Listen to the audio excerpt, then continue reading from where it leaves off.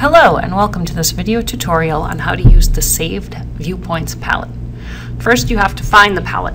Normally the tab for this palette is located on the right-hand side of the screen.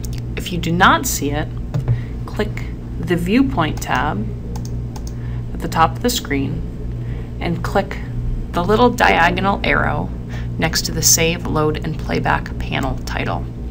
Clicking on this little arrow makes the palette come and go. Once you have it open, you may need to click on the pin at the top of the palette to keep it open. Then you can click on the different views to help navigate through the building. If the project has been set up internally, it is likely to have the following items on the menu. Save Viewpoint, which is often a view from outside the building. Sometimes you've got two of them, one which is in perspective and the other which is in orthographic.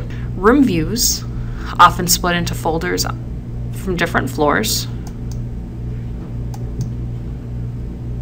If you click on one of these, it will locate you into that particular room in the model.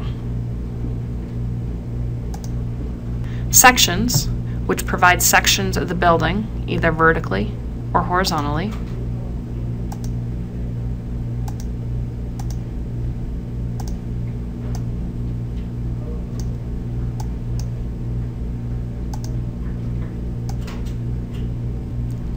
MEP and steel views that are often horizontal sections with only structure and MEP showing.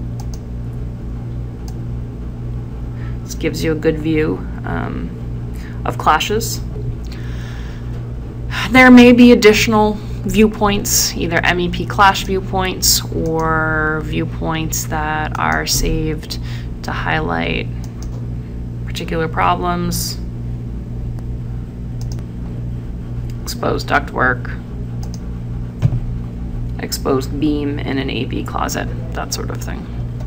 Save Viewpoints is a great place to start to get you to a specific view or specific location in a building, and you can navigate from there. Thank you.